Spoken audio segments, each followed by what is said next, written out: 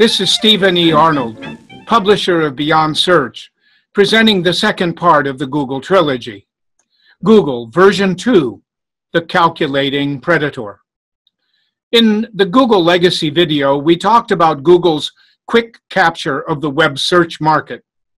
Google built a variant of the GoTo.com pay-for-traffic approach, but adapted it to show ads related to a user's query. Search for Chevrolet and see automobile ads.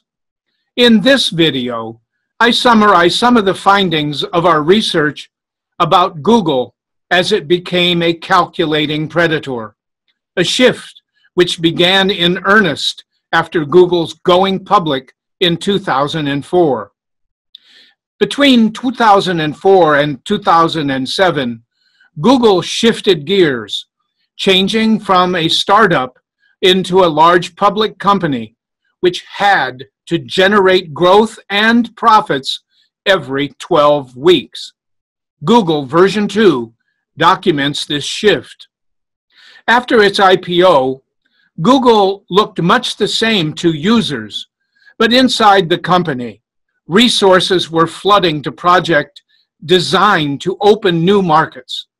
In contrast to its startup days, Google had a vision of becoming the gateway to the internet and online services. It had a goal of becoming a $100 million company.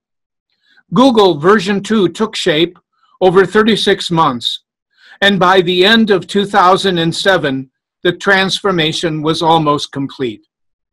Google's infrastructure, or plumbing, shifted from a web search focus system to a stack or an operating system for diversified online products and services.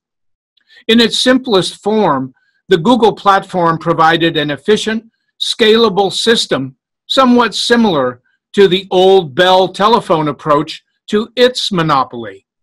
Search was like local calls to Ma Bell, but with a twist. Revenue was based at selling advertisers access to web search users, not asking users paying to call someone. And its approach to innovation also changed. As the number of employees grew, Google stepped up its acquisition of companies to obtain people, capabilities, products, ideas, and services. Google's in-house innovation required an external transfusion.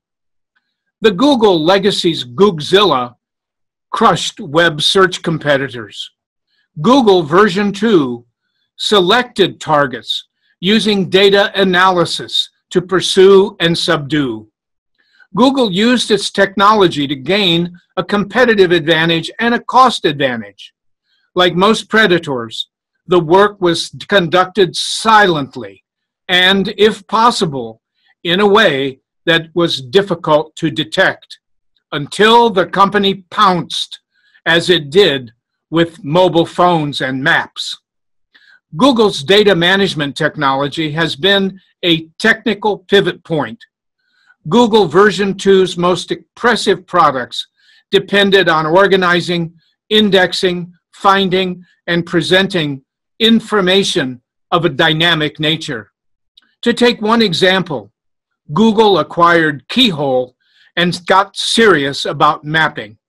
A high resolution from 2006 makes it possible to see a camel and observe details of a water well in a remote area of the world, in a way previously only available to those with access to classified satellite imagery.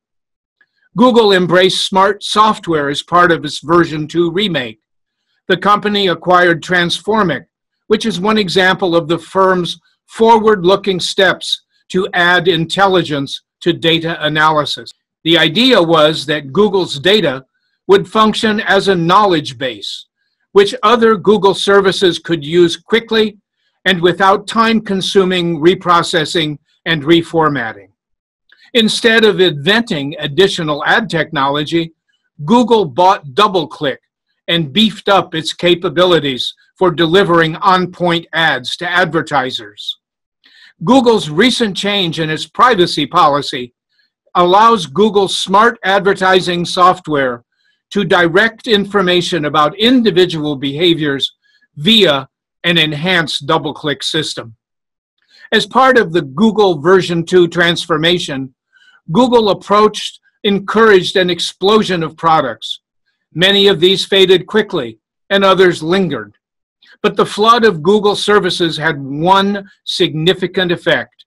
Competitors and companies outside the online search market became increasingly nervous about Google's reach and power. In Google version 2, Google probed a number of what seemed like unrelated markets. We reported about entertainment and YouTube, telephones in form of mobile search software and hardware, publishing, think in terms of Google Maps, enterprise software systems like the Google Search Appliance, financial services, Google's payment system for online advertising, back office and retail marketing, the online advertising and ad metrics business. Mobile became a key pivot point. In fact, one of Google's key inventions for voice search was the work of Sergey Brin, a Google founder. The company even moved into social media with its Orkut acquisition. What's interesting is that Google was not able to make social media a success despite its early entry into the market.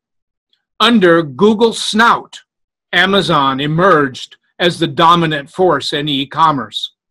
Today, Google has traction in mobile, enterprise software and services, and entertainment.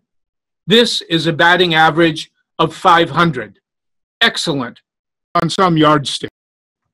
The core of Google's version 2 is what we called Google's policy of instrumental pragmatism. Google decided using logic, mathematics, and data, not intuition. When Google version 2 found itself the target of alleged monopolistic behavior, the new version of friendly Google was a surprise to some users. Google was not friendly. The colorful logo was out of step, and the catchphrase, "Do no evil," seemed like an anachronism. For daily reports about online search and content processing, read Beyond Search, the free weblog which tries to separate the giblets from the goose feathers. This is Stephen E Arnold, logging off.